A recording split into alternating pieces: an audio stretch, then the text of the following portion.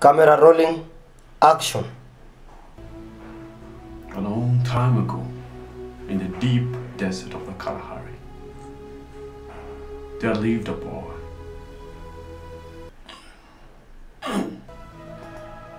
His name was TanoNane.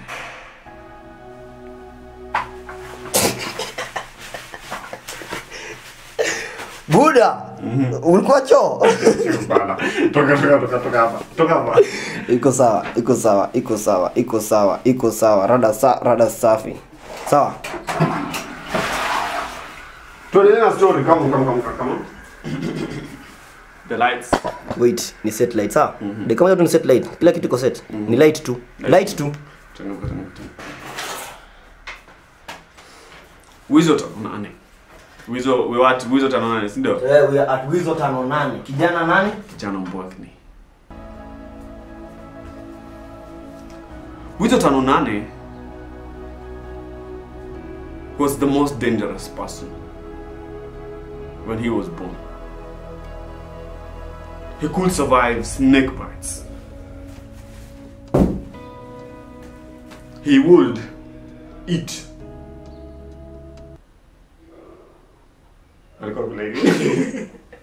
Sema, Wizo TanoNane would eat ants. Wait, nikoba. During the great famine of Jordan Mbwakni. Ngoja. Uko na family ya Jordan Mbwakni? Yeah. During the great famine of Jordan Mbwakni, Wizo TanoNane was the only man that remained alive in the wildest, darkest times. He survived eating dead ants and frogs. Wait. Wizo TanoNane was eating ants and frogs? Yes. He couldn't. Can't do this with story. This story last way. Nafanya hivi. Nafaa nikuwe nimejifunga kijama wa acha nikuonyeshe. Egyptian. Ndio story huko Arabs. Arabs. So Wizo TanoNane was withered. Was withered. Nimtamekonda. Was withered. Sawa, twende. Wizo TanoNane during the great famine was withered. He had great teeth. Yeah.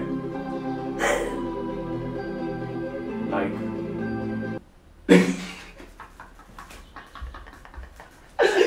Get the story. During the great famine, Wizo TanoNane alikuwa anakula ants. Tumesema alikuwa anakula ants na dead frogs. But one of the kings of the Kalahari, his name Khaligraph Jones.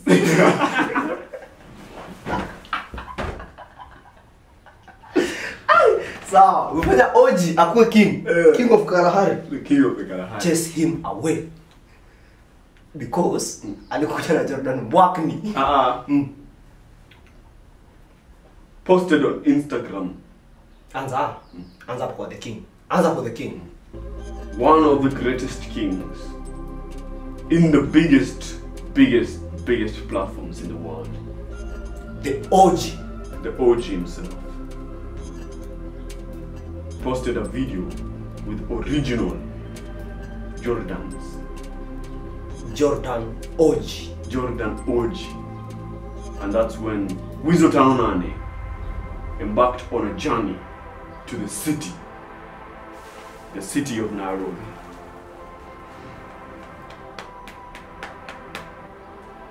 TanoNane walked from Kalahari to Nairobi. Tulia bro. Story ni nani? Weka kamera vizuri, nikupagie story sasa. Tulia. Uko set?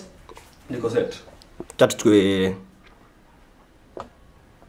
So, nataka ufanye hivi. you're still story bado ni mimi unanipea sawa lakini kamera inakuchukua tu wewe peke yako sawa so me I'm sitting there nachukua close up yako hata ni maybe it's a yeah so facing this direction sawa hapo then Weasel discovered the original OG, the Jordan OGs. In that moment, when he discovered the original OGs on the Instagram post, he embarked on a journey to the city of Nairobi, with one mission. Wait. Kuna kitu nataka unielezee. I have a question. How did Weasel TanoNane managed kutoka Kalahari mpaka Kanairo? Relax bro. Nimesema he embarked on a journey. Ndio sasa ameanza safari. Oh, ndio ameanza safari. Yeah. Na ujue sasa yuko kwa desert amebaki akiwa solo. Weasel TanoNane and two old grandmothers. Wenye they decided to bless him. Weasel TanoNane embarked on a journey to relinquish the reign of Jordan Mboweke's in his village. And that's when he asked for the blessings and the curses. And when was it? In the middle of the story. Mwaka ilikuwa nini sawa? It was 2014. 2014? Yes.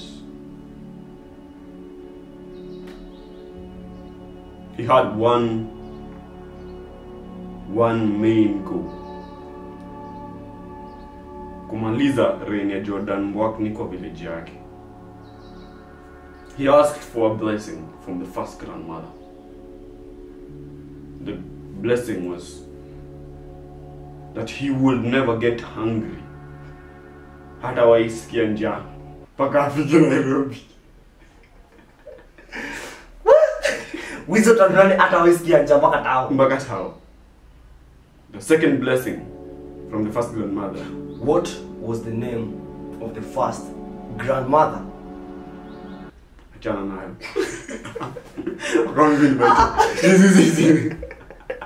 Zizi kuja ukae hapa. Achana, usimuulize maswali. Niambie, the first grandmother anaitwa Shakila. Sawa. What was the name of the first grandmother?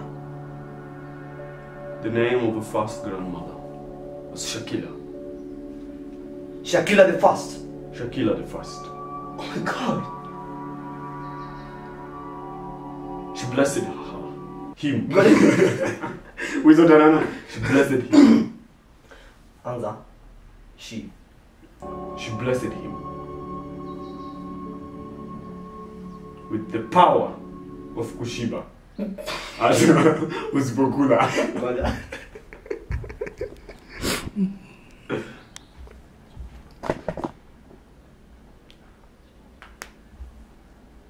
Hapo iko sawa sana.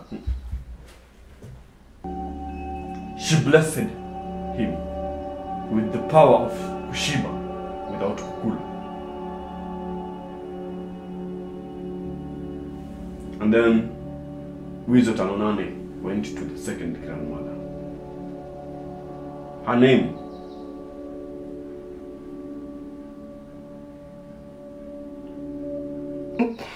Verasidika.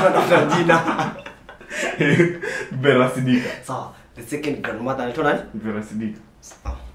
Her name utatuambia, utuambie Verasidika kuna miaka ngapi? Sawa. Verasidika had lived the world for 700 years. 700 years? She had traveled the whole world and knew the world from corner to corner. Oh Susanna, I hope you're happy now. I see you change your skin tone. Wachana kitu. Sawa. So Vera, the grandmother, blessed him. Story na story. Ngoja bana. Sawa. Nataka you are telling the story. These people. This. So Vera, the grandmother, blessed Wizo TanoNane with the power of the eyesight to forever see the roots of the world. Hata akitembea wapi, apatane na Jordan Mbwakni, ataziona. And so, Wizo TanoNane akaanza safari. From the Kalahari to Nairobi City. You remember, during that time, in the great drought and famine of the Jordan Mbwaknis, there was no food. So the two grandmothers, they gave him the treasure of the village, the one plate of ugali that had remained. Wait. So you mean the whole village was remaining with one plate of ugali? Yes, and they decided that they will give it. Why? Because why Wizo? Wizo was the king of the small village. Tuambie Wizo alikuwa na powers, alizaliwa kwa he was unique. Nitoka unique kama oh. Because you Wizo. Wait. Why Wizo? Ngoja ngoja. Kaileke kamila. And why Wizo? Because Wizo was the chosen one. He was the chosen one. Yes, he was. When he was born, as I told you, he was blessed that he would be the kid that would finish the Jordan Mbwakni famine. Many people are wearing this Jordan Mbwakni. But Wizo was determined. So he left with a plate of ugali. Obusuma. With one instruction. Anza with one instruction. Anza Obusuma. Huyu jamaa anasumbua. Ngoja. Keti. Twende. With one instruction. The instruction was akisikia njaa anachuna anafinya.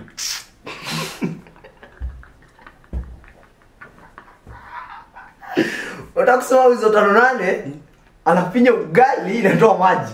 Anakunywa. Sema anafinyanga. So anabaki naunga kwa mkono.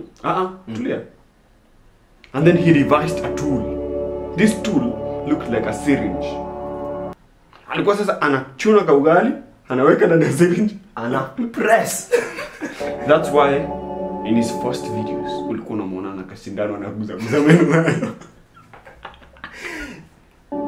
So Wizo TanoNane traveled with that tool from the desert to the city. No. Ngoja.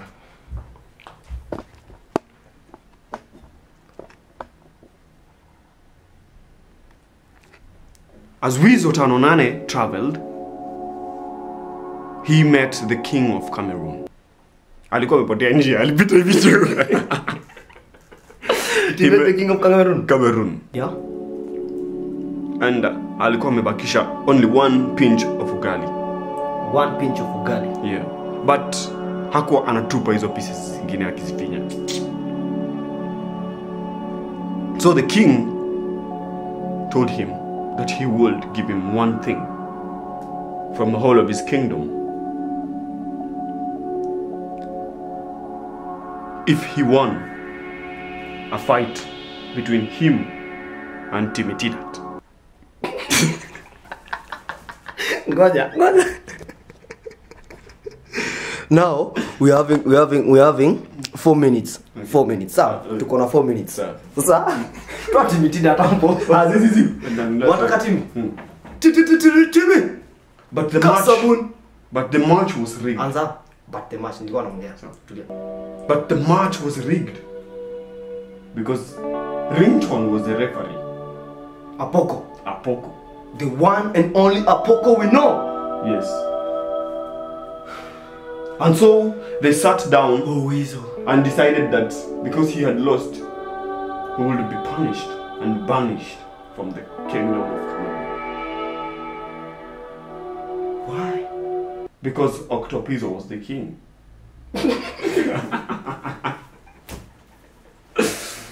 And so he left. Ngoja. Octopizzo the Cameroon. Okay. He left. He had forgotten his journey and grew Mbwakni. And so he left Cameroon and decided that he is finishing the journey back. I have a question to Nairobi. I have a question. What question? And why? Why did they make Octopizzo the king of Cameroon? They tried to find him a place here in Kenya. They tried to find him a place in Nairobi. And that's why TanoNane got lost, because he was looking for Nane like him. But he found none. None. Okay, 20. Let's continue. To the surprise of TanoNane, during all that time, there were aeroplanes and vehicles. So jamaa tu alibook ndege. Akafika Nairobi. From Cameroon. Anaitwa TanoNane. Alichukua KLM 58 kwa sababu alifikiria hiyo ndio ilikuwa chosen one. Na alipofika Tao, alifikiria akifika tu Nairobi kiasi.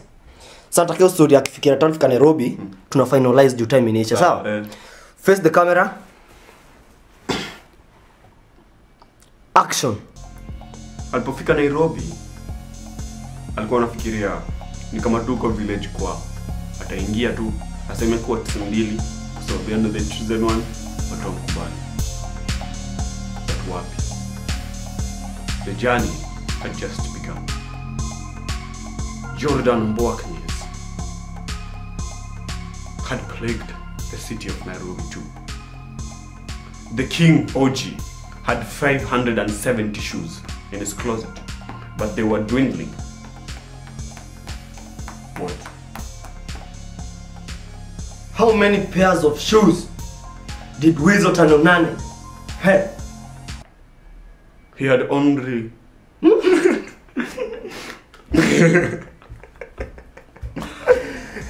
he had only remained with 15 pairs. And the kings of the jungle of Umo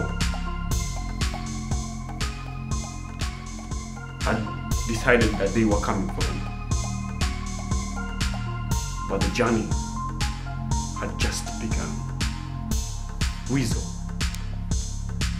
will relinquish the reign of Jordan Mbwakni. Weasel?